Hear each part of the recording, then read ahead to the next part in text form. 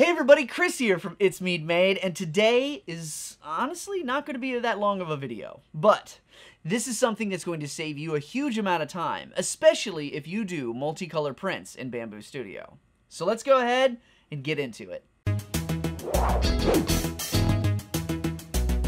Okay, so I have been using this new feature a lot lately, and it is a total game changer. But before we get into that, I wanted to share something that I am really excited about. Something called the 3D Print Guild. It is a brand new membership community that I have been quietly building behind the scenes for a while now. This is going to be a home for makers of all levels. It's a space to learn, ask questions, collaborate, and grow. Inside the guild, you'll get access to live calls, training sessions, and a growing library of courses and resources. It's a place where you're not just stuck figuring it out alone. It's definitely not one of those giant groups where you're just getting judged for asking a beginner question. So if that sounds like something that you want to be a part of, make sure to jump on the wait list. The doors are opening soon, and I've got a free gift waiting for you when you sign up.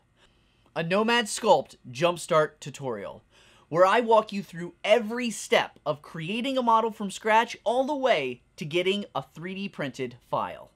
The link for the waitlist is down below. Okay, that's enough of that. Now let's get to today's tip. Alright, so I wanted to just take a few minutes and show you this new feature that has come into Bambu Studio that I've been using for a little bit now, and it has just saved me so much time, especially when it comes to dealing with 3MF files that are already like colored and painted.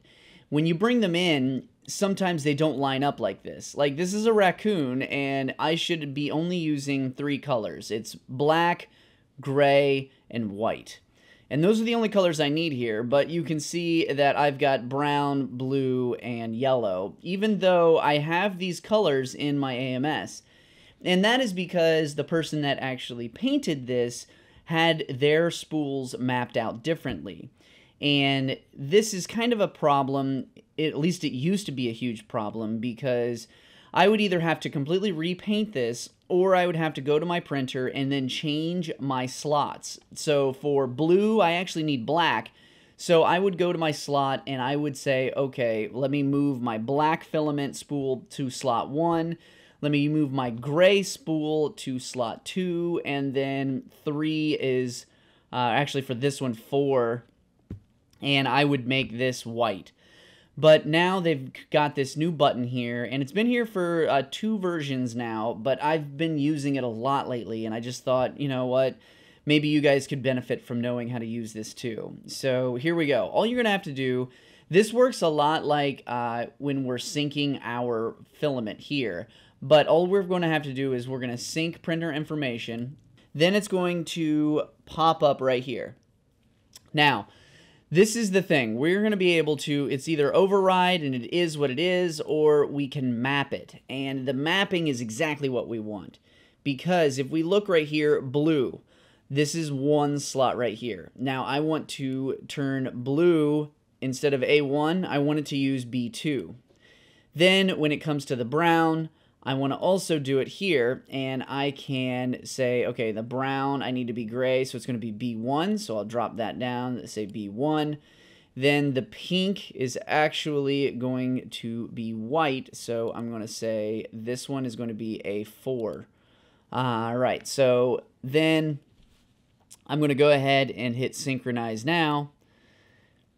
And it instantly has just changed everything for me. So I am good to go, and all I need to do is hit print now, because everything is synchronized beautifully now. So if I hit slice here, I've got it all sliced.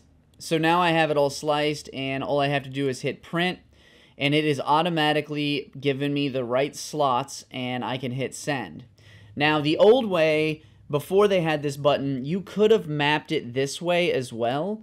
And this was handy, but sometimes with a thumbnail, when you had a lot of things on the bed, it was kind of annoying. But this is still another way that I could say, okay, for slot A, I want that to go back to blue. And you can kind of see it right there. But I want this to be black. So changing and mapping these are really nice because I know I've had a couple questions in my free community, people asking about how to map things properly, and I just thought this would be a great opportunity to show everybody how to do this. So all I've got to do now is just send this to the printer and we are good to go. Now, this really is not that huge of a tutorial here, but this is one of those things, if you are 3D printing multicolor filaments and you're bringing in models, this is going to save you so much time, because the old way you would, like I said, either switch your spools around or you would have to completely repaint it, and it's so much nicer now. But like I said, this isn't a huge thing, but it can definitely save you some time when it comes to changing all of the different colors of your 3D printed files. Also, if you haven't signed up for the Guild waitlist yet, the link is down below. You'll get instant access to the Nomad Sculpt Jumpstart course, and you'll be one of the first to know when the Guild officially opens. This is going to be a place where we can grow together, and I would love to see you there right from the start. And that's pretty much it.